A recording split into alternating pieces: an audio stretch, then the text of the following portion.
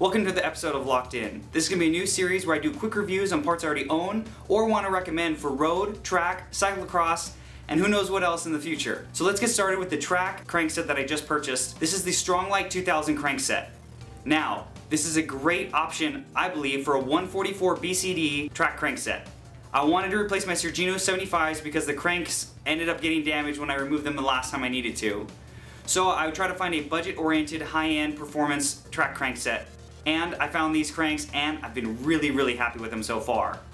So the things to note are, they are T6 aluminum, they will need a square taper bottom bracket, and when you purchase these, they already recommend on every site that I've found them on, a bottom bracket to go with them. Now you can get them in multiple size chain rings, 44, 48, 49, in black or silver, and in varying crank lengths. I've been extremely happy. The fit and finish was great. The stock chainring looked really beefy. Granted, all my footage is with my other chainring because I am running a 47 front, and my chain and frame have tight clearances, so I didn't want to have to add any links. But it looked very stiff, and I'm going to keep it just in case I race on track and want a slightly heavier ratio. Now let's get down to installation. These are a very basic track crankset with a square taper bottom bracket.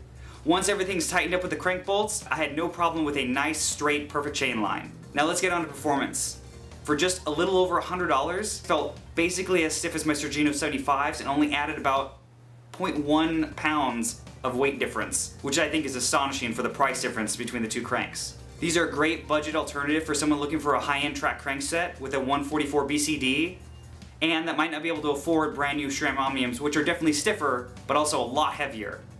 Now I like the classic looks of my GT gutter ball that these offer, and you can get a black chainring as well.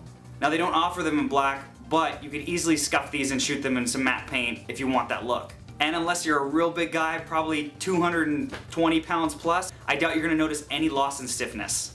So that's it. That was my quick review on the StrongLight 2000 track crankset and bottom bracket. All the links are in the description, so I hope you liked watching this video. Let me know what you think of these quick reviews, and thanks for watching the episode of Locked In. Let's get locked in today. Like tutorials and